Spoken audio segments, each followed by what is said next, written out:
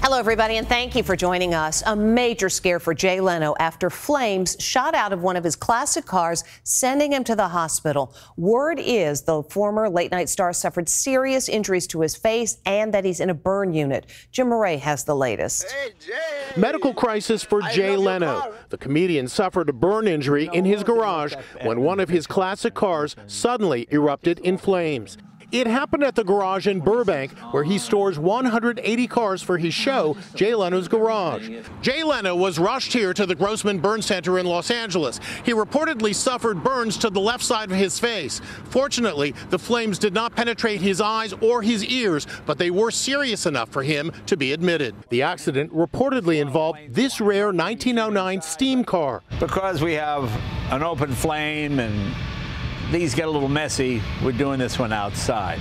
You can see him lighting the pilot of the car. I'm preheating the pilot. Liquid gasoline comes in, hits the pilot, and it turns into a gaseous state.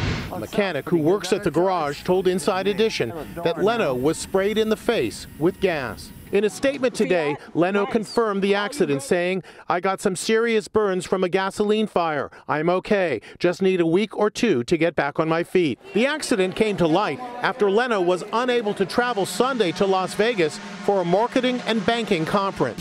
His family was not able to provide us very many details, but there was a very serious medical emergency that is preventing Jay from traveling, says email sent to attendees. All we know is that he's alive, so our prayers go out to him and his family.